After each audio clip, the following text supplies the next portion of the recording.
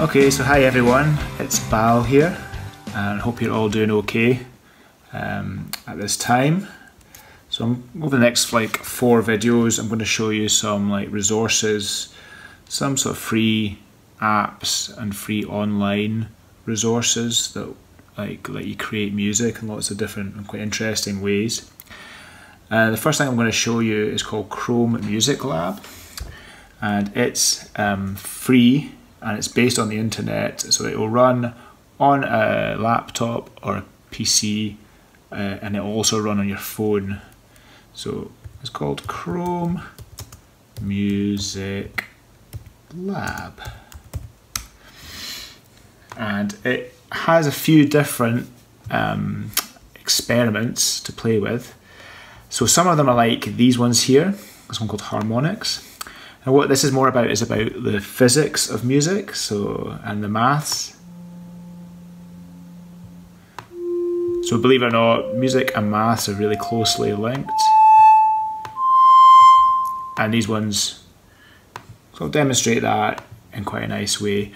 But then there's also ones that let you create music as well as sort of just demonstrating stuff. So one quite cool one is the rhythm one, which lets you just program simple rhythms. So what these are sequencers, and a sequencer lets you program a sequence of notes, and when you press play, the computer will play those notes you've told it to play. So this sort of demonstrates it. So now we're telling, for this one for example, we're telling these monkeys. So if I tell the monkey to then play his higher drum on those notes,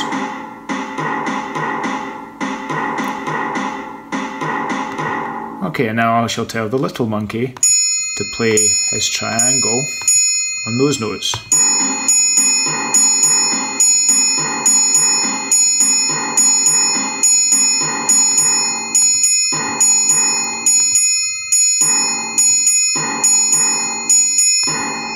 So you can see by clicking the notes on and off, we can change the rhythm, and that is what a sequencer is. So this is quite a nice little introduction to a sequencer. I'm not sure if these are aliens or something.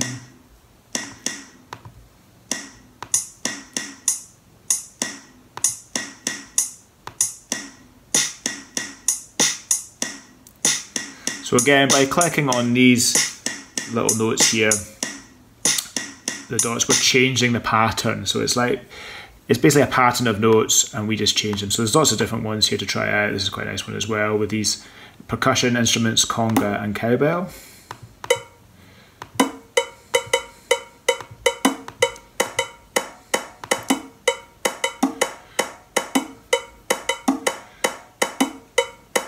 So that's a really simple sequencer, and it introduces you to the idea of what a sequencer does.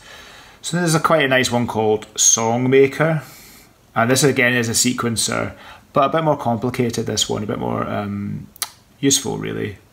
So these are quite good ways of starting off an idea. If you don't have any ideas of what kind of music you want to try making, these are quite good ways to start off. So this one has a big grid here. So we can click on any of the squares, or rectangles even, and press play. And we can see the bar moving along, and when it hits one of the squares that we've coloured in, it plays that note.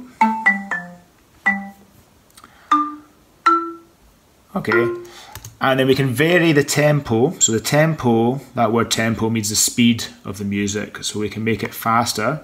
At the moment it's 120, which means 120 beats per minute, which means in every minute there's 120 beats, simply. Let's turn that up to double that.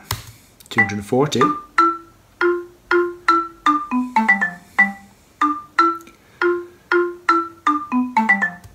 Okay, so that's the kind of melodic part of it, and we can change the sound as well. So we have 5 different sounds. There's a marimba like this one, and I'll go through them all. So it's a marimba, piano, strings, then woodwind, and then synth. So that's the kind of electronic buzzy sound. Quite like that one.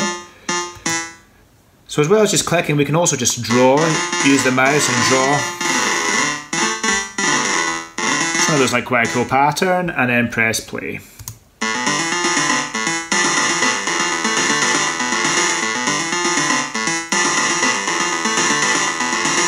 Okay, so that's our melodic part of the sequence, but then we also have drums. So at the bottom, this grid at the bottom is drums. It's just two different drums. So usually like a kick drum and a snare drum. So if you can hear that.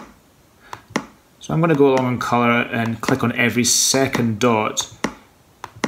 Then the bass drum will play all the way through, and it'll play quite fast because we're at 240 beats per minute. So there'll be, based on every minute, there'll be 240 of these. So that's going to be fast.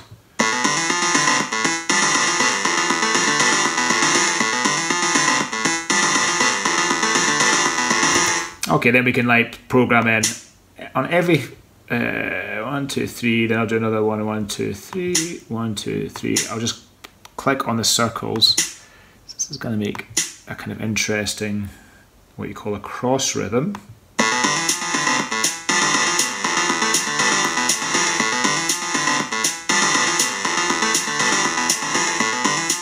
And again, we can change the sound of the drums by clicking on this little one here. Whoa.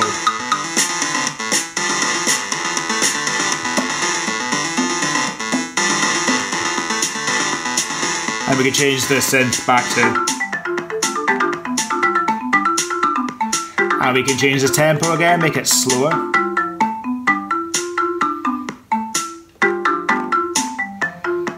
Or faster again. Okay, and then in settings, here, we can change the length of the whole loop. So at the moment it's 4 bars long. So music's divided up into bars to make it more manageable. So at that moment that was 4 bars we listened to it. But if we make it 2, and we can maybe have more divisions of the beat. At the moment they're divided up into 2, so we're going to divide it up into 4. And then we'll click that. So now, I'll slow it down again to 120. Or thereabouts. 119, that'll do.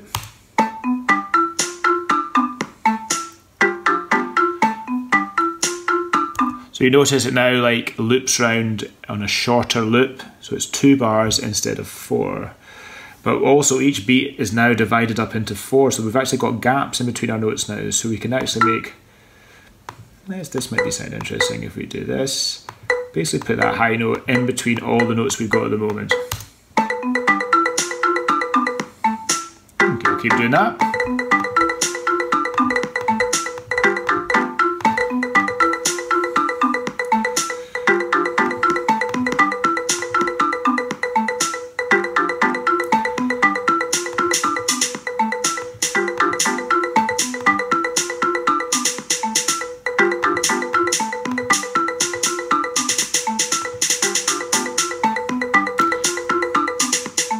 So there you see, because we've divided the notes up into 4 instead of 2, we have more options to put the drums and make it a wee bit more interesting.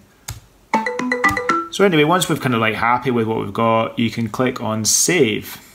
So there's also another option here for mic. Now what that does, it lets you sing a tune into it. I'm not quite sure how well that really works. So if you click on it and go, yeah, stick in your mic to add notes. So, oh.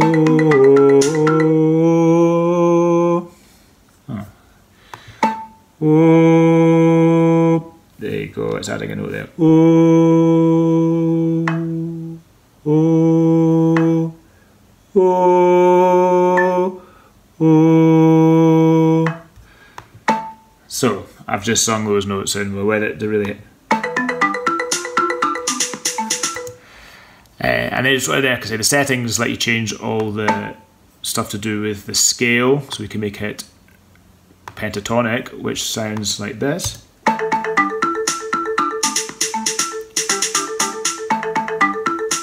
It's a wee bit different because there's less notes for us to play with, or we can make it chromatic.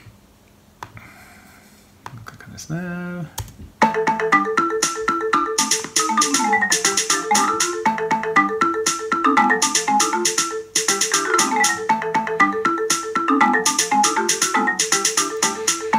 So So with chromatic, it gives us more notes and it lets us make things sound a bit weirder and a bit more interesting.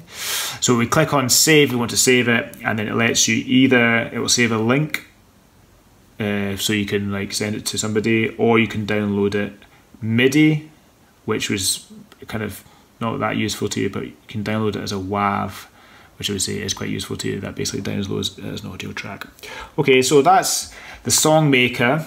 I'm going to like just quickly show you another couple of little things here. This one in particular called Kandinsky, which is really nice again. So this lets you draw. This is quite different. So this lets you just draw patterns on the screen. So I'm going to draw a triangle, and it sounds like that. So when I press play, then I'm going to draw a circle over here. Now that kind of makes into a wee face. Okay, then I'm going to draw a square down here. Oh, so that's a kind of string, a kind of bass note sound. So every time I press play, it plays it from left to right like it would not with a normal sequencer. So again, it's this type of sequencer, but quite a kind of unusual one. I'm going to draw a couple more circles because I like those wee faces.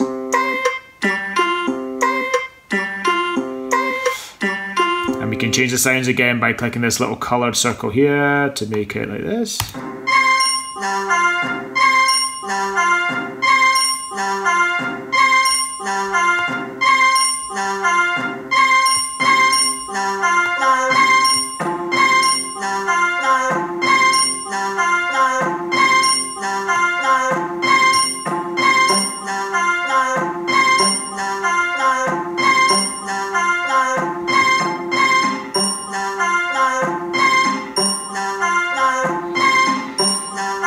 So the triangles are kind of drum sounds. The other shape, these shapes here, the ones that go orange, are kind of plucked type sounds, and the faces, the circles become faces and start singing. And there's one more kind of purple.